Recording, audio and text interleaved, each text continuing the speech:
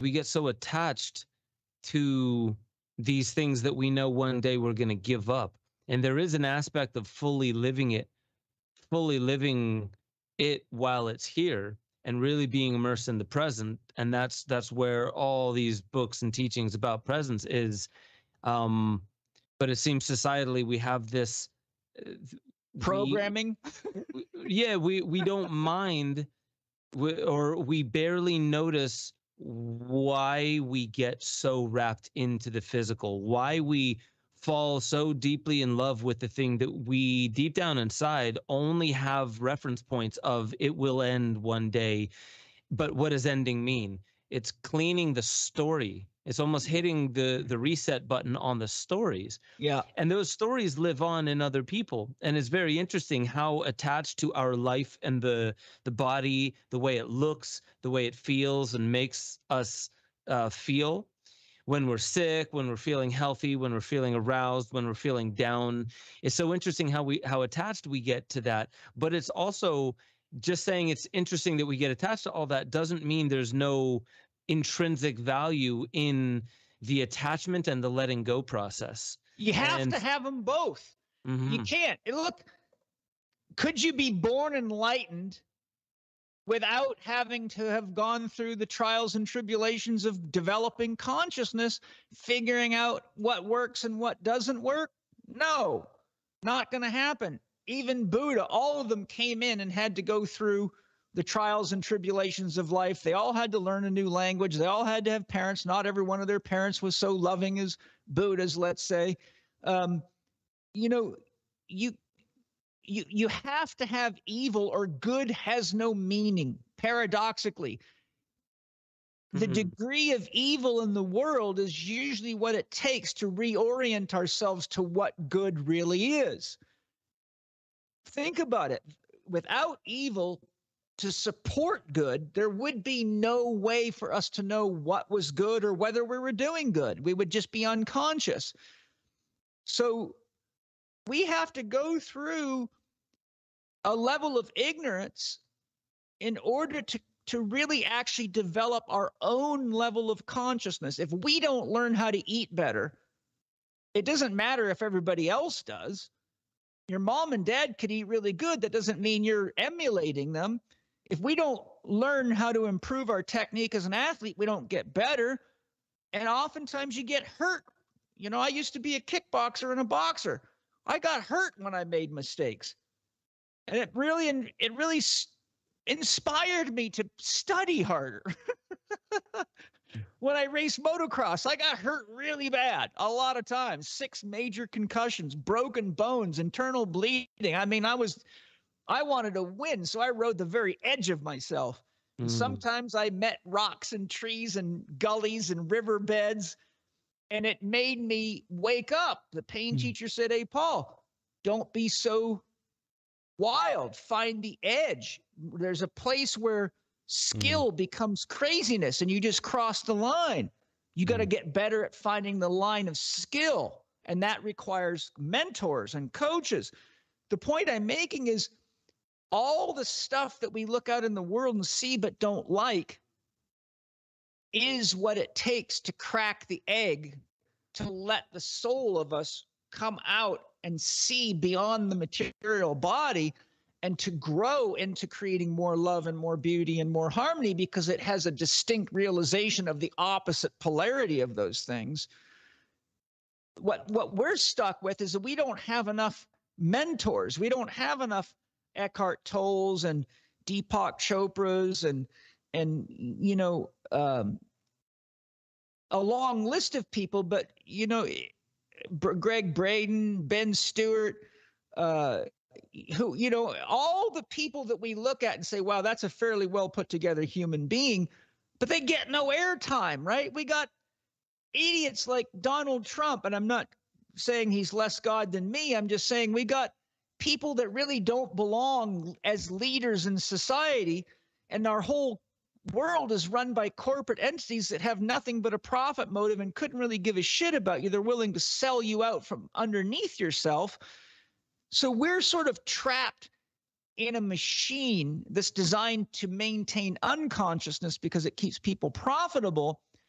And if we gave as much airtime to the people that are deceptive and don't really have any concept of spirituality because they're trapped in scientific materialism, the whole world would begin to change right away. I mean, if Donald Trump spent $2 trillion on airtime for real educators on how to eat, move, be healthy, meditate, breathe, we would never have to worry about these kinds of pandemics. And if we did, those intelligent people would come up with vaccines that are very safe, and it would be back to playing again. But instead, everything's got to have this dark underbelly to it where we keep people trapped in their own unconsciousness and keep educating them in ways that stop them from really growing.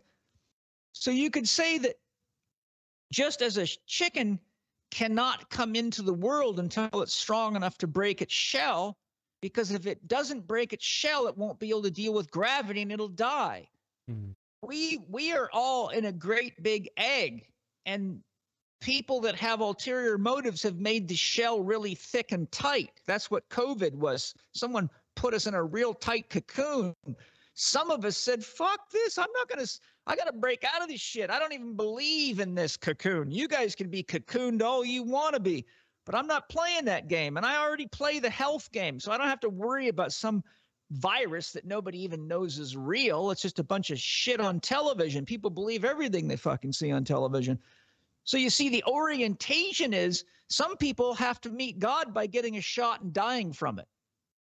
Some people have to meet God by getting depressed and becoming suicidal because they believe the narrative. Some of us meet God by going outside and looking at the sun and holding on to our children and orienting ourselves towards living in a way that, if emulated by others, would extinguish a lot of the horse shit. But you see, the polarities are alive, and the point I'm making is everything that's going on in the world creates the resistance that's necessary for us to build a mind strong enough to learn to create what it wants instead of what it doesn't want. And we have to do that collectively. So I got to run to the toilet before I piss myself. I'm very sorry. Go do it, and I'll comment on what you just said, and then I'll be right back. Right on, yeah. I'm gonna go have a good piss. Yeah, shake it a bunch. So what I love for the audience, what I would love to mention here is that we're talking with a holistic health professional, and we've talked mostly today about the really just the concept of how do you know what it is you're even supposed to be doing on this planet? How do you identify those things that are actually causing for not just health issues, but what are health issues? How does that mirror back to us who and what we are and what kind of path we're on? And what I love about Paul is he has people. So I'll be meeting up with him, a couple of the good friends, one being Kyle Kingsbury, at the end of August. And I'm in this text group with all of them, and Kyle Kingsbury has this, I've seen Paul take him through mandalas before, and several mandalas that he'll have people like working on their own personal myth and what that myth actually is. And understanding your story and your myth is akin to understanding the timeless part of yourself, not just the timely part that will change here and there and everywhere. All the time, those timely things, those things that are immediate and urgent are always changing. But it seems like the timeless, mythological, allegorical things that come out more as artwork, they're speaking deeper to what health is in general. And so what it sounds like is that health is a part of our path. So health is a part of our path. It is a tool to be more efficient along our path. But at the end of the day, it's the path that we're walking. Sometimes health is a destination point, not a final destination, but a destination point in our path. But we don't just live to not die for a long time. And we don't just live just to feel good and healthy. As much as that's amazing, and not dying for a while is also amazing, but there's something deep about how health supports us in learning and growing along the path of life. Make sure y'all head over to benjosephstewart.com, become a member. You'll have access to the growing library of deeper dives where I talk about all the stuff that I really can't talk about on YouTube. Make sure you get involved in the Discord chat. That's where a lot of the conversation is happening, talking about new theories, being able to interweave into the greater conversation that is how we awaken infinity. That's our highest potential. And I just want to remind you, you are the most powerful technology ever known to creation. Wield it like an artist with a conscience.